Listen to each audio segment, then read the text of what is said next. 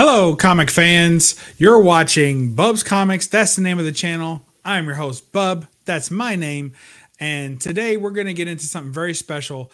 I had a big win, 30 Golden Age comic books.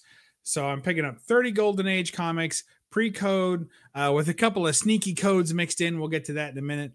But picked all these up online and ready to show them. Let's see how I did. So stay tuned for that.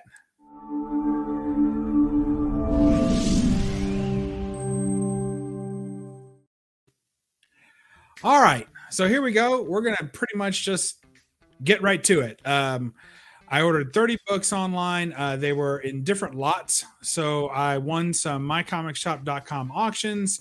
Link is below. And basically what I did was just bid on lots that they had of Golden Age books. I find that Golden Age lots generally don't sell well.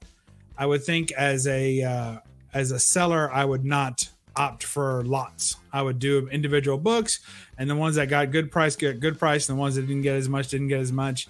And maybe you get somebody buying multiple in there that's like, hey, you know, I'm getting this one, I might as well get this one, this one, this one. So that didn't really happen. So anyway, stick around to the end, and we'll show you something just a little bit special outside of comic books, which you're really going to like it, and real old from 1933. So, all right. So let's go ahead and make me small and get to the haul. Yo! All right. Woo! It's working good. So basically what we got today is I just want to take a moment and tell you to make sure you hit the like button and subscribe and tell your friends and all that good stuff. If you like comics, I think you're going to like this channel.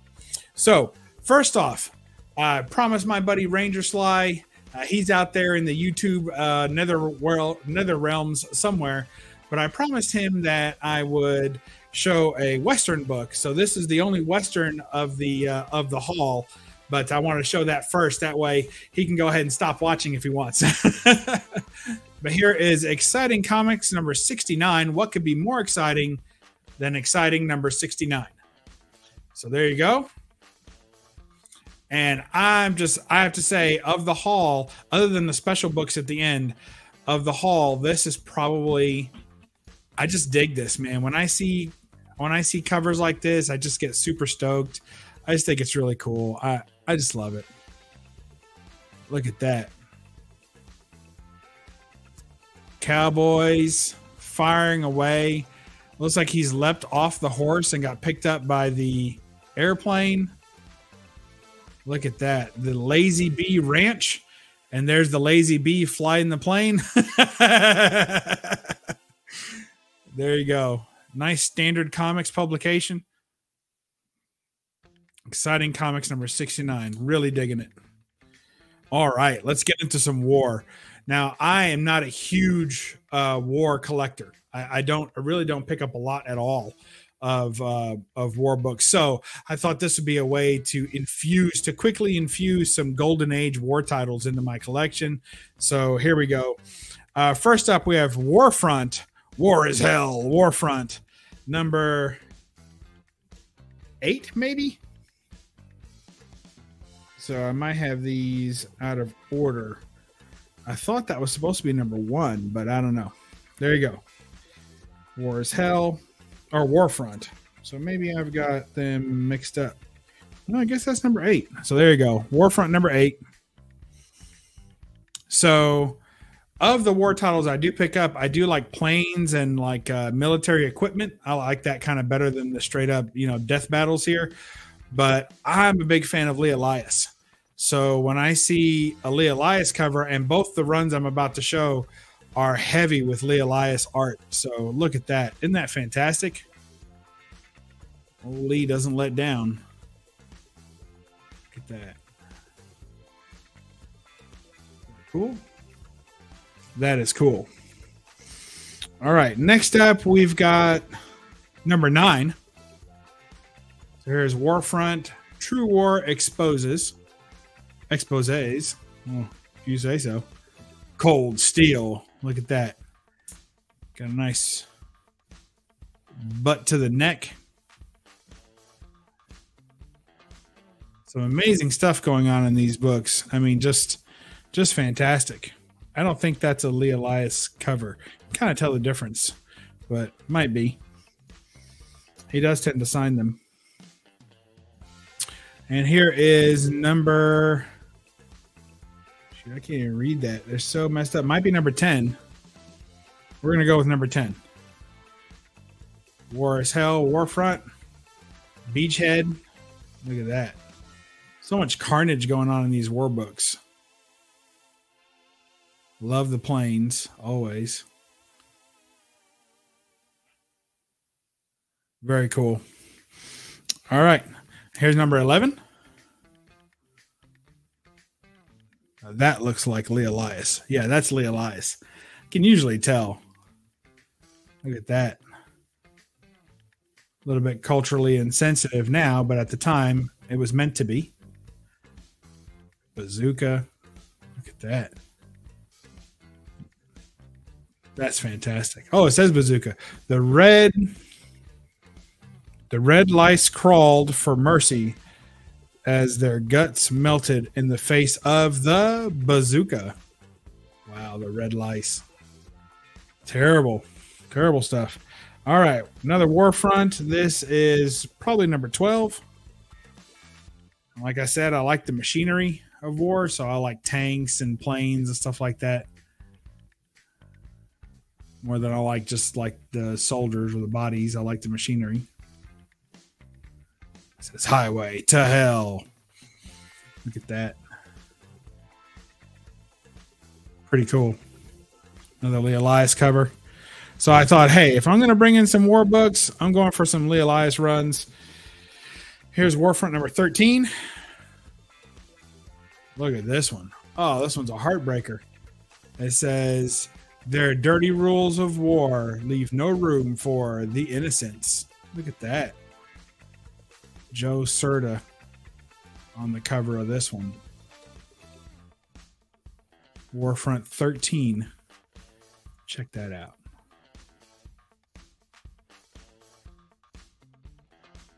Awesome. They're really big on the bazooka for this for these issues. Here's Warfront number 14. Look at that. How they're fanning out the machine gun. Isn't that cool? That's really cool. You got tanks loading on the beachhead. That is really cool.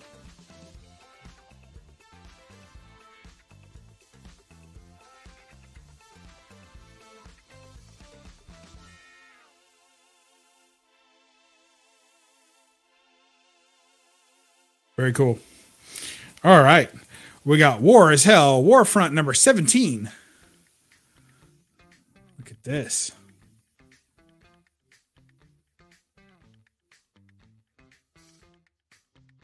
Very cool.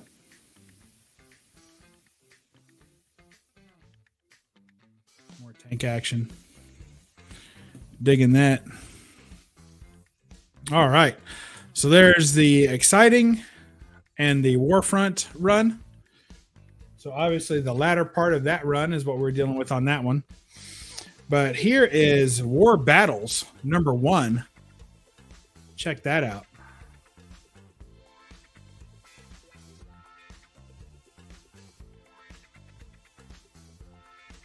Very cool. By the time I was done with these books, I paid about $7 a book. So if that gives you an idea, it's 30 books. So you can do the math. Very pleased to do so. War Battles number 1. Here is number 2. I really like this one. It's got the Jeep in action. They're bringing him home or trying to. Let's see if I can get that to focus for you.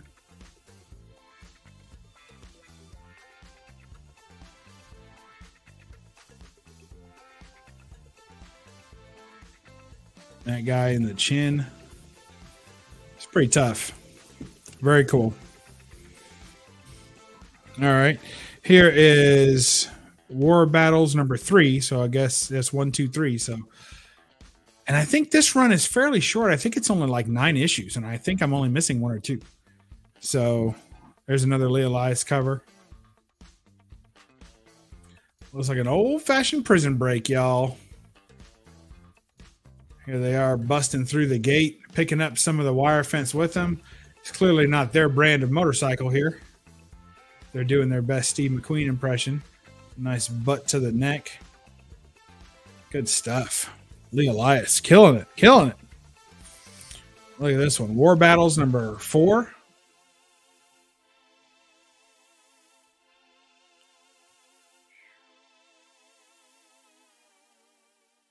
A lot going on there.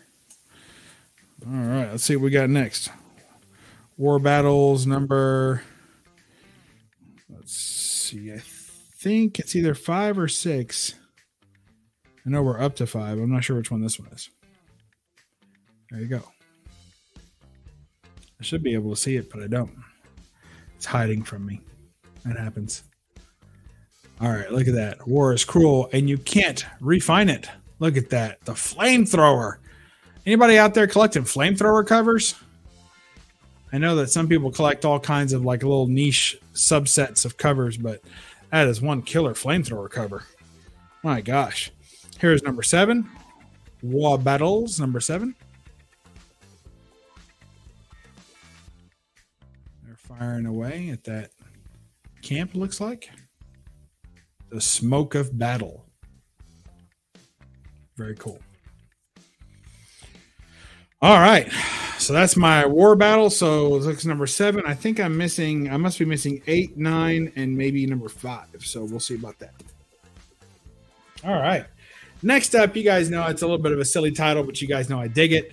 And not just for the odd name of the book, but just because they're kind of fun reads. I like the old Golden Age comics that more or less collect comic strips. I dig that. So here we have Super Duck. This is an Archie publication. Super Duck, the Cockeyed Wonder. I got a feeling I'm going to catch plenty today. School starts today. Uh-oh. Fauntleroy is at the lake, the pond, catching fish on the first day of school. So Super Duck has grabbed a switch, and he's going to burn that Pop-Tart. Look at him. That's Super Duck number 16. We got number 19. How's your side coming? Fauntleroy's working hard, and the Cockeyed Wonder's got a beaver on a string. How about that? If any of you know anything about keeping beavers on strings, put it in the comments below. Here's Super Duck 29, the Cockeyed Wonder. Fauntleroy, stop hugging me so tight and get over on your side of the bed. You've got absolutely nothing to be scared of. And of course, the snake is hugging up all over Super Duck. And Fauntleroy's climbing a tree. Here's another one. Are you sure we were on the right train? Looks like they tried to take a ski vacation and ended up on a nice sunny beach. So a little bit confused, but honestly, if I was choosing, that'd be the vacation I'd rather have, is the one at the beach. So, all right. Here's number 40. That was number 30. You're getting warmer, Soup. Oh, he's going to have, Fauntleroy's going to have Super Duck pin the tail on the cop instead of the donkey. So no chance he's not getting in trouble there. Looks like Al Fagaley or Fagaley is the artist on all these. Here's number 43. Going to let Soup sleepwalk right through that window. Nope, I'm going to open it. That's there, buddy. Very cool. Here's number 44.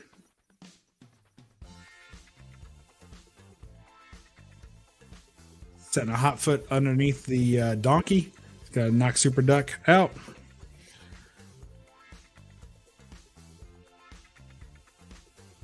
Fauntleroy's pulling pranks on him. So they're pulling pranks on each other all the time.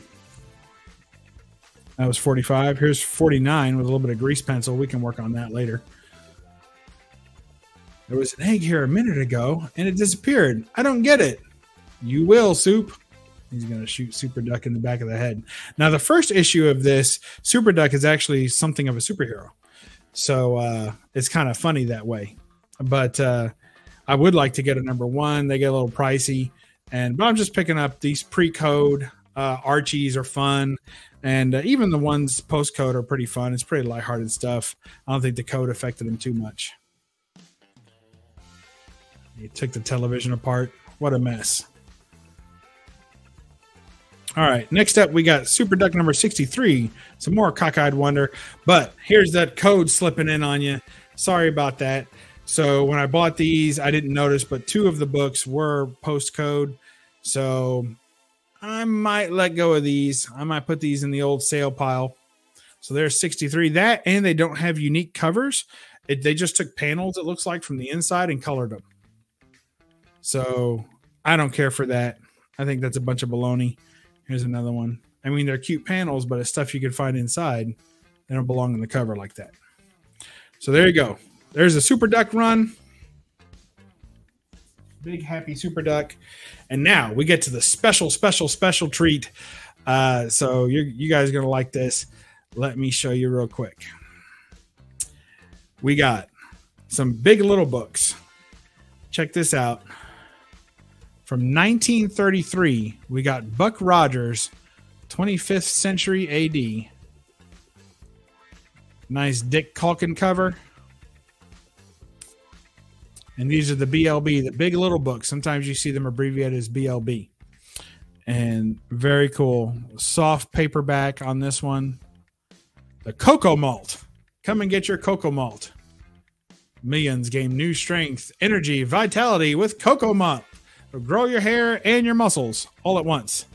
You can see you got to be careful with these. The binds are tight, but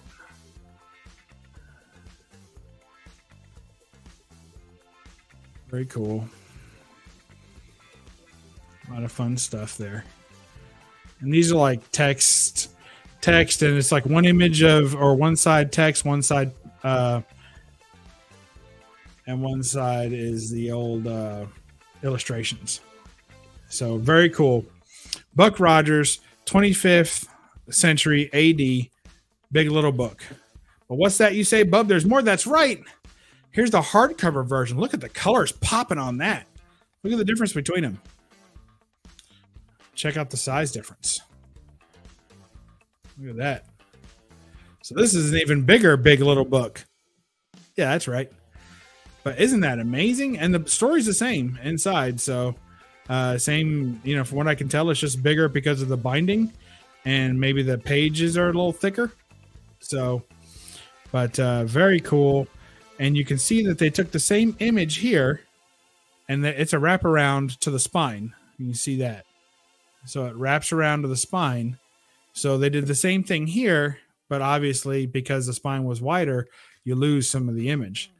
So to the spine. So I'm glad to have both. I think it's really cool. I love the colors on the hard. This has a nice gloss to it. It's very cool. I thought I was buying 2. I didn't realize that one was a hardcover and one the soft cover. So I thought I was going to have one to give away or sell or something, but turns out they're both for me. And then last and certainly not least, we got another Buck Rogers here. Oh, and that Big Little book, the hardcover is $7.42, but the soft cover is unnumbered, and they both supposedly came out in 1933. So I don't really have anything else to gauge them by as far as age or which came first, chicken or the egg kind of thing. Here's another Big Little book. This one's from 1950, maybe. Let's carefully take a look here. This one is from 1941. 1941. Big Little book. Another Buck Rogers, 25th Century AD, and the Overturned World. Looks like a little scientist. Isn't that cool? This one had a little flip action at the top. So it tells you flip it. So it's like a little side story. So I'll see if maybe we can get this high-speed camera to see a little elephant in the top corner.